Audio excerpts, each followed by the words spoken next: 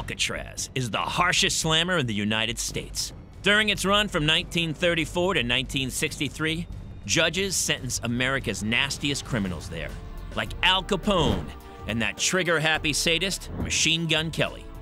But it's also home to Robert Stroud, the gentle convict we now know better as the Birdman of Alcatraz, whose inventive work with birds on the rock inspires a best-selling book and a movie starring Burt Lancaster.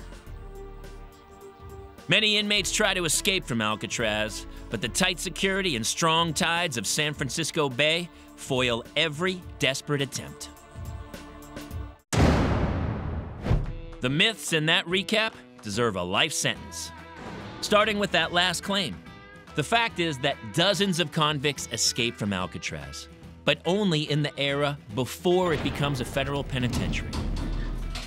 From 1907 to 1933, it's an army prison. Busting out then is a whole lot easier. Military prisoners aren't really the baddest of the bad guys, just guys who had bad attitudes or didn't salute. So it was more of a minimal security facility. The records aren't really totally clear, but at least 90 men tried to escape, and at least 62 were never seen again. A lot of men escaped from Alcatraz. During the day, most of the military prisoners have the run of the island, leaving the door open for anyone with the guts and the simplest of schemes. They'd simply strip off their uniform and steal a regular soldier's uniform from the laundry, and they'd walk onto a boat, disappear. The slickest escape of this era is authored by 4 inmates in 1903 who work in the Alcatraz printing room.